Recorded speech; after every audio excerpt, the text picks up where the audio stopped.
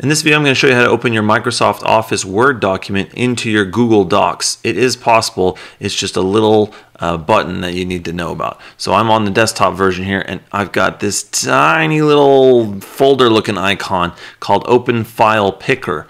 Now, when you click that, they'll give you all these options. It'll probably open to right here first, and then you've got Share with Me, all the different tabs across the top, and the last one is upload. So you're going to want to either select it by clicking this button, or if you want to just have it on your desktop or something, you can just drag it over and it's going to do a little upload, and it's going to go, and then you've got it. It's going to load in.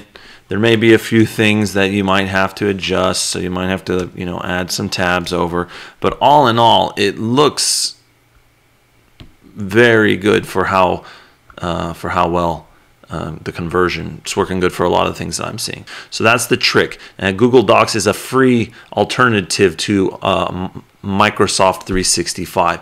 And so check that out at docs.google.com. All you need is a Google account. I hope you have enjoyed this video. I do. Is that good? Yeah? Oh, there's nobody over there. Okay.